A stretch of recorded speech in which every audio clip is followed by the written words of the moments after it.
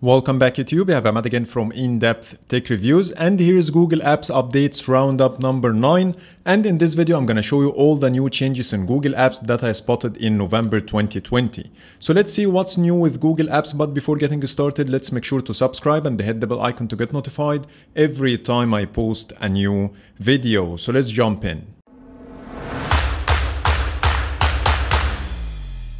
Now let's start with Gcam, and if you are using any Pixel device and installed Gcam version 8.1 from the Google Play Store, you will get the new camera interface. I talked about it in detail in one of my previous videos, so if you didn't check it, please click the link showing now on the screen or in the description below.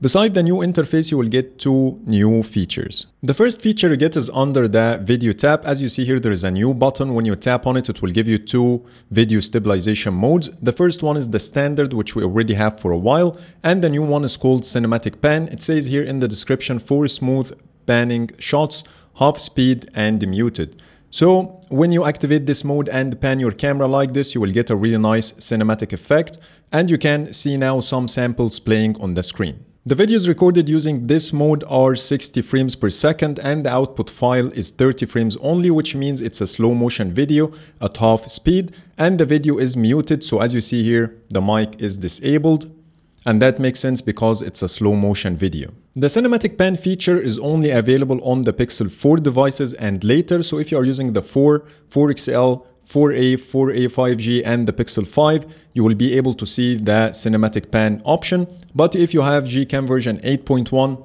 on the Pixel 3, 3A, 2 and the original Pixel, you will not be able to find it. There is also another limitation. If you are using the feature on any device other than the 5 and the 4A 5G, the maximum resolution you get is 1080p. So as you see here, I have the cinematic pan active on my Pixel 4A, and when I try to change the video resolution, I don't have any option because the maximum resolution is 1080p. And that's exactly the case with the Pixel 4 because the Pixel 4a and the Pixel 4 cannot record 4K 60, and as I mentioned before, the cinematic pan videos gets recorded at 60 frames per second.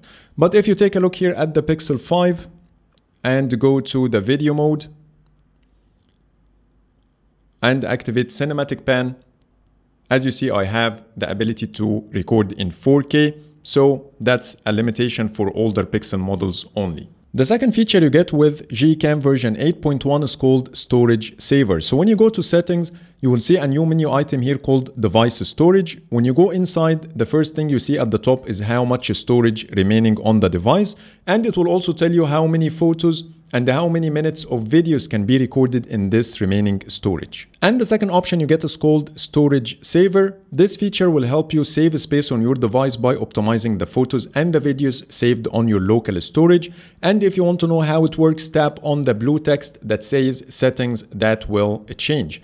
Here it will show you all the changes, starting from the raw images will be saved as JPEG only.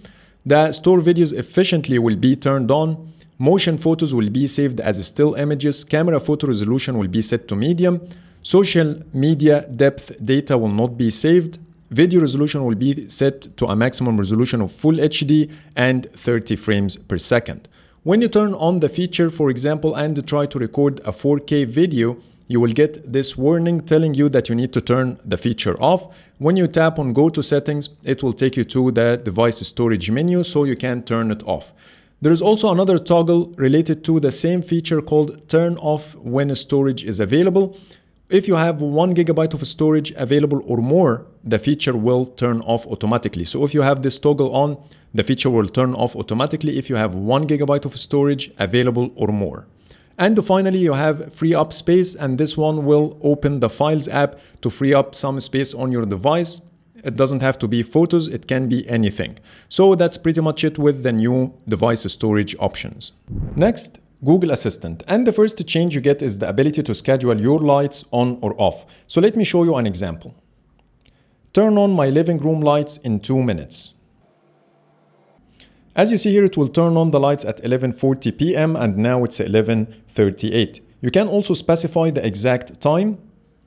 Turn on my living room lights at 11:45 p.m. And the same thing happened. You can also schedule your lights based on the sunset or sunrise. Turn off my living room lights tomorrow at sunrise. So it will turn off my living room lights automatically at 6:50 a.m. and so on. But keep in mind, there is no way to cancel the schedule for the time being, so if you made a mistake, your lights might turn on while sleeping, but Google confirmed that they will fix it in the future and you should be able to modify your schedule. The second change you get is under the snapshot page. Now there is a new plus sign, and when you tap on it, it will allow you to add a new reminder. When you tap on reminder, here it will give you the card to set the reminder based on the time or the place. Tapping on this text box, you will be able to add the text for your reminder, or you can simply use the microphone. Remind me to call my mom tomorrow at 5:30 p.m. So now the reminder is saved and added to my snapshot page. Next, Google Assistant got a new interface for sending voice messages, so let me show you how it looks. Send a voice message to Imad Hussein. All right, what do you want to say? This is a test message. So this is how the new interface look like. You have the play button to listen to your voice message. You can delete it from here or simply send it. And finally, the ability to connect your Fitbit account with your Google Assistant. Just go to your Assistant settings page, scroll down until you find Wellness. And under Wellness, you have Sleep. And here you have the Connect button for your Fitbit account. By connecting your Fitbit account, you will be able to ask about your sleep of yesterday, how many hours and how was it, but it only works for 1 day for the time being. It's only supported now by Fitbit as well, but expect more to come in the future. Next, Google Discover. And if you are using it for checking the latest news and articles, now you will get a small heart icon beside each article. And when you tap on it, you will give quick feedback to Google to suggest similar articles like this one in the future. Previously, we used to get a toggle to choose between show more or show less, but now it's pretty straightforward. Just a heart icon to tap on and you are good to go. If you want to give an opposite feedback, simply tap on the 3 dots over here and you can choose not interested in this story, not interested in the category, or don't show stories from the source itself. You can also manage interests, report content, or send feedback. Next, the Google Home app. And the first change is under lights. Now the room lights got new toggles as you see here. Previously, they used to share the same on and off buttons you see under the all section, but now they got normal toggles, and the toggles also represent the current state of your lights. Previously, when they used to have the on and off buttons, you will not be able to tell if your lights are on or off. The second change is under routines. Now you will get a play button next to each routine to start it immediately. When you tap on the name of the routine, you will be able to do your edits. And finally, you can choose the device to play your routine on from here. And the third change is under media. If you are casting any media to your smart devices, now you will get a new redesigned media controls card. As you see here, I'm casting media from YouTube Music to my smart speaker, and I can control the volume. I can seek forward or backward. I can change tracks, play and pause, and so on. But what's better here is the ability to choose the devices from here and adjust them individually. So for example, I can cast the same media to my Chromecast at the same time by ticking the checkbox next to it. And here I can control the volumes separately, as you see here, for my speaker and for my living room Chromecast. Or I can adjust both of them together using the slider at the top. I can also stop casting by tapping on this stop button here. So it will stop casting for me. You can also create a group from this page by choosing the smart devices you want to add as a group and give them a name, and you will be good to go. Next, YouTube. And the first change is in the icons. As you see now, all the icons are very minimal. There is no fill color in the icons. All you see is the outline only. That applies also to the icons you see in your playback screen.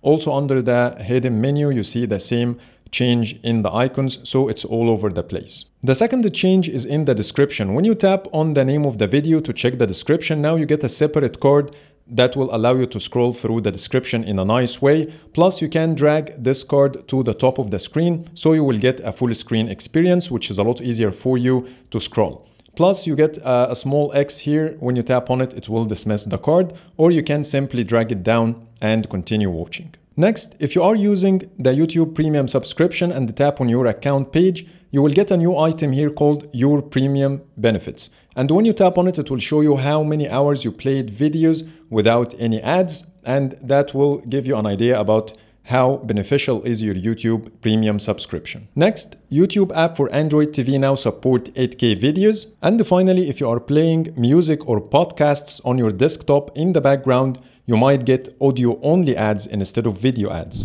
Next, YouTube Music. And the first change is under the Mixed For You tab. As you see here, the My Super Mix got a new icon, plus you will get 7 different mixes, and each one will include different artists. And as you see here in the description, it will give you an idea about the type of artists included in this mix. Plus you get also the new release mix and the discover mix we already have, and they also got new icons. And you will see a similar behavior under 3 tabs out of the 4 tabs on the top. So for example, when you go to workout, you will see there are new mixes as well. But here you have only 3 extra mixes created for you instead of 7 under the home screen. And that's the same thing under focus, relax, but there is nothing under commute. And when you scroll down, you will see a new section here called Quick Picks. And here you can see 20 different songs to choose from. And when you tap on any, it will create a playlist based on your selection. And finally, Google is working on a year in review playlist that will show you the top songs that you played throughout the year. Next, Gboard. And the Emoji Kitchen feature now has 14,000 new emoji combinations that didn't exist before. And if you're not familiar with the Emoji Kitchen, this feature can allow you to create mashup stickers based on 2 different emojis or more. So as you see here, when I combined those 2 emojis, now I have a sticker that matches the 2. Now Google added 14,000 new combinations that you can choose from. Next, Google Messages. And now Google is rolling out end-to-end encryption for the RCS messaging service, so all your messages should be encrypted and no one can see it. The second change is in the keyboard animation. As you see here, when I tap on the text box, the keyboard animation is a lot nicer than before. I do really like it, and I hope all Android apps support the same animation. Next, Google Maps. And the first change is in the navigation bar. As you see here, the Commute tab no longer exists and it has been replaced with the Go tab. Here you can pin more than 1 location and quickly navigate to them by tapping on the Start button. And when you scroll down, you will see suggested places that you can pin using the pin icon right here. And if you want to pin another location that you don't see in the suggested list, you can simply search for the location you want, and then tap on directions, and you will see here the button which is called pin. Tap on it, and when you go back to your Go tab, you will see Dubai Mall is now pinned. If you want to unpin a trip, you can simply tap on it and it will take you back to the same directions page, and you will see the pinned button. Tap on it again, it will unpin it for you. And finally, if you want to delete the full list of pinned trips, you can simply go to the settings, and then you see here pinned trips settings. Go inside and here's a button called delete pinned trips, and that will delete everything for you. And the second feature is the new real-time transit crowdness. So for example, if you want to go to Mall of the Emirates and then go to the transit tab, choose the route you want, and here you will get a live update about the crowdness of this area. And when you tap on it, you can also check the busy hours of this location, or you can also add your own feedback. So if you scroll down a little bit, you will see here in some places you can put your feedback about the crowdness by tapping the plus sign and choose one of these options. And you have also multiple things to do like accessibility, temperature, security, and so on. And finally, if you made a food order from Google Maps, now you can check the status of the takeout and the delivery, but this feature only supported in 6 countries at the moment, and you can see them now on the screen. Next, Google Chrome. And currently, if you have your credit card information saved in Google Chrome, every time you try to autofill the credit card information on any website, Google Chrome will ask you for the CVV number to verify yourself. But you can overcome this by activating the biometrics verification, like using the fingerprint sensor or the face unlock of your device. To activate the feature, just go to Google Chrome settings, then go to payment methods, and here you will see screen lock toggle. Once you turn it on, the feature will be activated and you can use your biometric authentication methods. But keep in mind, this feature will not work straight away after activation, but you need to make at least one successful payment using your normal CVV number, and it will work after that as expected. Next, Gmail. And now you can add more recipients to your emails from the body of your message. So for example, when you type the @ sign or the plus sign on your keyboard and then start typing the name of the person, as you see here, now started to show me the email addresses saved in my contact list that matches the name I'm typing here after the @ sign. And once I choose the email, it will automatically autofill the name of the person, and you can add as much people as you can the same way. So as you see here, I can add people that way. And when you delete the name from the body of your message, it will delete the email from the to field as well. Next, Google Photos. And the first change is under the search tab. When you scroll down, you will see here something called Help Improve Google Photos. When you tap on it, it will ask you a set of questions about your photos to help improve the Google Photos algorithm. And when you tap on Start, you will get different categories of the questions. The first category here is called Understanding Your Photos, and here it will ask you what's important in the photos it's showing you. So for example, here I'm typing dog, and then I will hit Submit. You can also put more than one interest in the same photo. So for example, here I'm gonna type dog and myself. So here dog, and then put a comma, and then type my name. And then I hit Submit, and so on. You can skip the photo, or you can go to the previous one to do modifications if you want to. The second category is called Printing Preferences. It will ask you, would you like to print this kind of photo? You can choose yes or no. Next, you have something called Made for You, and here it will ask you, do you like this photo or you don't like it, and so on. And finally, you have Holiday Photos. Here it will show you a photo and ask you if it's related to a specific festival or a holiday that you have in your country. And that's pretty much it. You can keep doing or answering the questions, and if you are done, tap on Done for now, and you are good to go. Next, Google Photos will start to suggest doodle collage designs that will appear under your recent highlights in the memories area, but I didn't get any for the time being. Anyways, I will show you a sample on the screen now to get an idea about how it looks. Next, Google Fit, and it got a complete redesign. As you see here, it looks a lot cleaner and you have a lot of white space in the home screen. You also get all your information stacked on top of each other. You have here your daily goals, you have your last workout map, you have sleep duration, heart rate, the weight, blood pressure, heart points, steps, and you can also add blood pressure, add weight, add activity, or track your workout. For example, by tapping here the plus sign, you can add your weight and put the date for your weight to start tracking your weight progress. You can also get information about your sleep if you have a sleep tracking device, but I don't have one for the time being, and so on.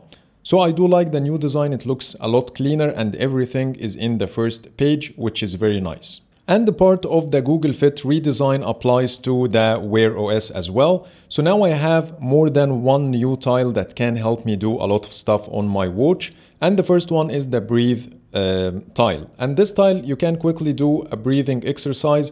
You can choose between 2 or 4 minutes quickly, or you can also tap on this list icon to choose the custom number of minutes you want. You have this nice wheel to choose the amount of time you want. You have up to 10 minutes. And then tap on the check mark. It will help you to breathe. It will first ask you to relax, and then you will get a vibration while doing the exercise with the exhale and inhale. Not only this, but when you also tap on the tile, it will open the Google Fit app to show you the progress of your breathing exercises throughout the week. But if you also have a heart rate monitor in your watch, I don't have one at the moment. If you have one, it will show you a graph of your heart rate while doing your breathing exercises. And the second tile is for the heart points and the steps. There isn't much to talk about here, but when you tap on it, you will get more information about your today and the whole week activity as well. From here, you can get access to quick shortcuts like the heart rate, the workout, the breathe, and also you can go to settings from here to change a lot of stuff. You can change the activity goals, you can edit your profile, you can change the units, change the account of your Fit application, track physical activity, diagnostics, use location, Bluetooth sensors if you have any, and so on. The third one is for the workouts. From here you can get quick access to some workouts, and you can also tap on the list icon to see the full list of exercises you can choose from. You have running, walking, biking, treadmill, and so on. Whatever type of workout you want to choose, let's go for walking. And once you choose your exercise, the watch will load for a few seconds and then it will acquire your GPS location. Then you can choose from here the goal you want to set for yourself. This goal can be in terms of calories. You can choose how many calories you want to burn. You can choose the distance you want to walk. You can choose the heart points, the steps, the time, and so on. So let's set any target, like the distance, for example. And I'm gonna choose 5 kilometers and hit the tick icon. And then I'm gonna tap on play. It will first vibrate while counting down, and then it will start the activity. So as you see, now started to count, and the first thing you see is the number of calories. When you tap on it, you can see the clock. When you tap again, you can see the steps, and then you can see also the kilometers. At the top, you see the average speed, and here the time elapsed. You can also swipe to the left to see more information, like the heart points, for example. And when you swipe to the right, you will see also the music player the music player controls. So for example, if I played any music from my mobile phone and tapped on this icon, I will be able to see the song and also the media controls like the volume and changing track and so on. Here I can stop the activity, or I can pause it and then run it again. I think that's pretty much it under this tile. So it's really helpful, and I do like the design. It's very straightforward and easy to use. And the last tile is for your heart points only. It doesn't do anything different, and when you tap on it, it will give you the same information we saw in the other tile, the rings tile that shows you the steps and the heart points. This one will do the same thing. It will show you also some shortcuts and some information about your heart points, and that's pretty much it. One more new tile for WearOS, but this one is not related to Google Fit. It's the new weather tile. As you see, it looks a lot better, and when you tap on it, you will get all the information you need to know about the weather for today. So that's pretty much it for today. Those are the new changes in Google Apps that I spotted in November 2020. I hope you like my video, and if you do, please hit the thumbs up and subscribe for more videos. Thank you for watching.